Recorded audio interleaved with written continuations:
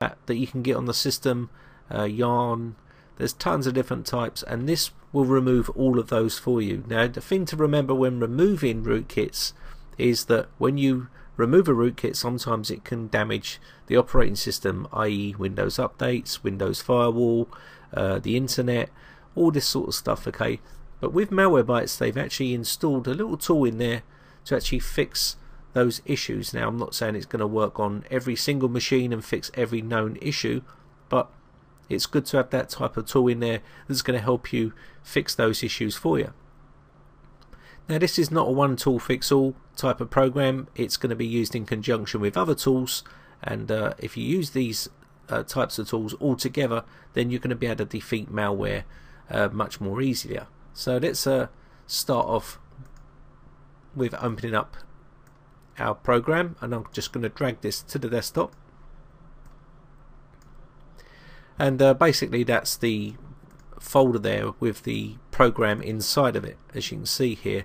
Now you can see we've got MBAR, which is the actual Malwarebytes Anti-Rootkit, and we've also got a fix damage, and this is the actual tool that's going to fix your internet, Windows updates and stuff like that, or attempt to fix it, I should say. And pretty much once we run this, we're going to run some scans on the system. Now, I've infected some rootkits on here, and we're going to see how it deals with those. Now, it may not be able to fix all of these rootkits, but what you can do is, as I said, get rid of the most of it and then try to use other tools as well to help you. So I'm going to go through here and click on the update to get the latest database. Now, Malwarebytes work very hard in keeping their database up to date, so it can remove all the latest variants of these types of rootkits, and it's the same with their other products that they've got. So what we're going to do here is run a scan on drivers, sectors, and also system. This is the key areas where rootkits reside, and we're going to do a quick scan on that.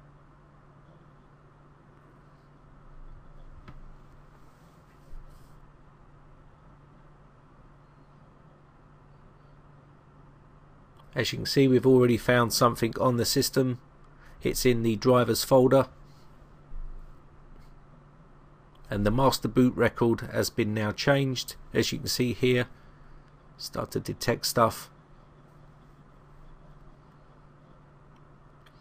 Okay, so that's now the scan now finished, and as you can see, it's found 19 infections. That's quite a lot. There's some nasty rootkits on here. As you can see, we've got the MoastBoot record on drive 0, that's been changed, and we've also got some system files that have been added onto the system, droppers and stuff like that. Also an installer folder with the shell extension .dll has been added on there, and you can see some other stuff on there like ZeroAccess and stuff like that that's been added on here.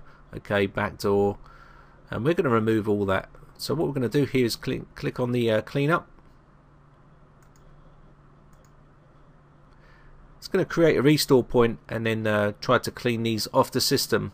Now, it may need a second scan to remove the rest of this. So what we're going to do here is click on yes here to reboot.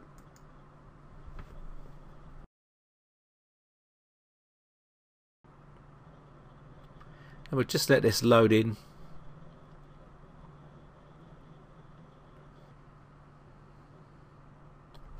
Okay, I'm going to click on run here. Okay, so let's open up the folder, and you can see now we've got a system log in here, which is all the files, and then we've also got a log file, which is the actual removal process, and we can see that it's delete on reboot and so on. You can see what it's done here. And these are really useful for finding out what's left on the system and what it's been removed. Okay, so let's give this one more scan. It's always good to give it a double scan, you know, do one scan and do another scan just to make sure that everything has been removed from the system.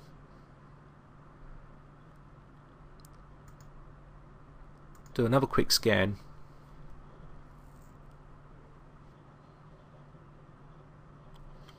Okay, so as you can see, it's having trouble removing this shell extension ex.dll, but I've seen it has had a bit of trouble to remove this.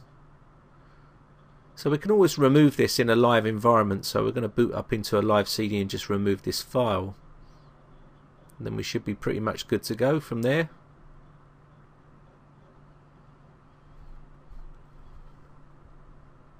Okay, so now it wants to try to remove this area here, and we know where that area is. I'll show you where that is. Just need to show hidden files and folders. I'm going to take the tick out there. I'm going to go to users here, and then the account, app data, roaming, and then installer. It's inside here.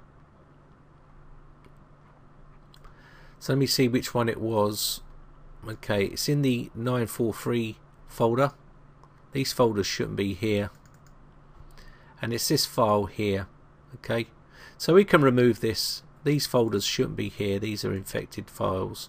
Obviously this is redundant, so we can remove this file. Now you can't delete this file, it is write protected, or it's a running process, and we can get rid of this.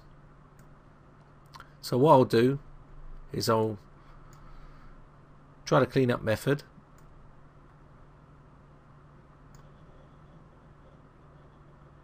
And I'm going to reboot into a live CD to remove it from there. So I'm going to reboot into my live CD, and then we're going to remove it from that location. So I'm just going to quickly boot into Hiron's boot CD here.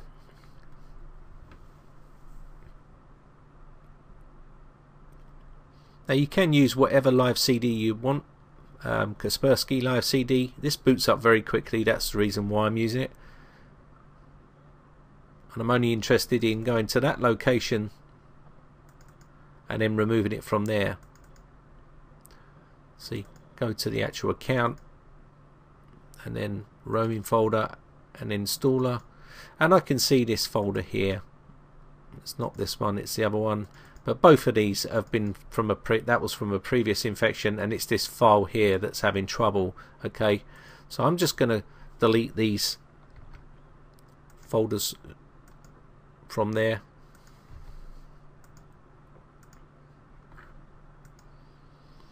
Okay, and that installer folder shouldn't be there, I don't think. But what we're going to do here now is shut down and reboot the system.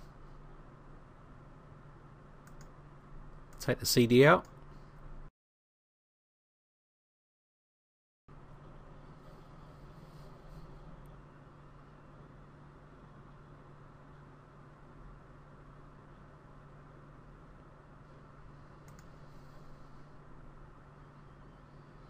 Okay, you can see now the run DLL can't find this location, and that's okay. So what we're going to do here now is run another scan with this rootkit tool here.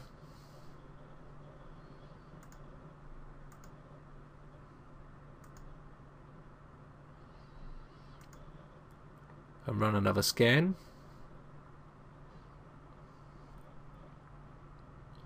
Okay, so no malware found, so that's now done. And as you can see, Malwarebytes Anti-Rootkit beta is a very powerful tool at removing really nasty rootkits on the system there. There was some real nasty stuff on there, and it dealt with it quite comfortably. Now there was one thing left behind, and that's okay.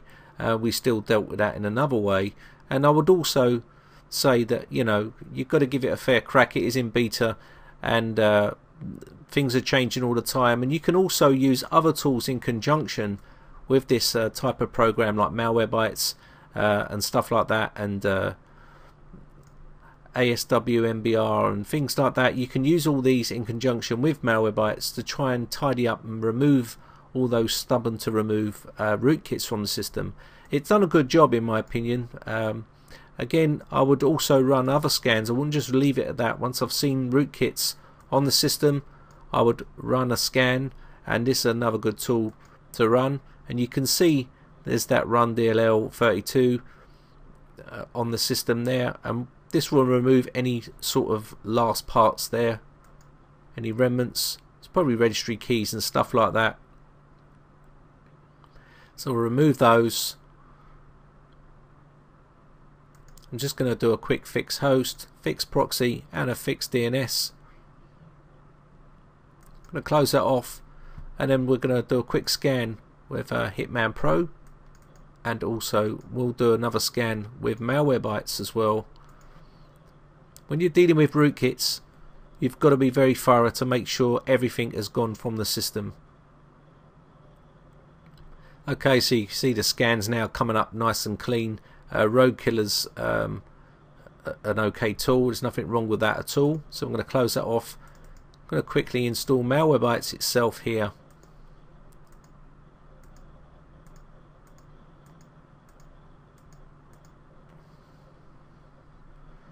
You can enable the free trial for Pro version if you wish.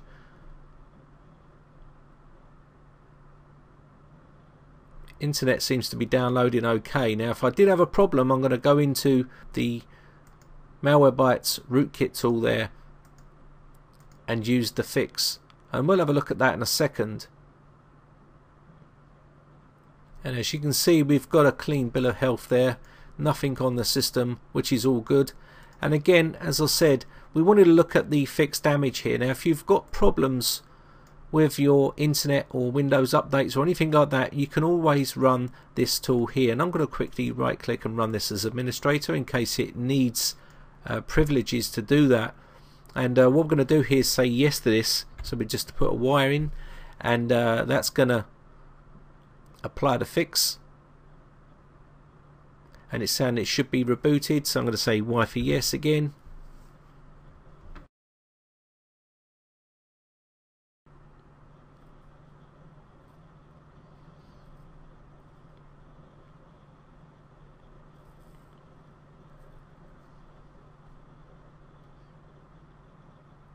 Okay, as you can see now, system's running a lot smoother, a lot faster. And you can see all those rootkits are now gone. So there was no need to format, we didn't have to do that. And what I'm going to do here is quickly hide the operating system files here.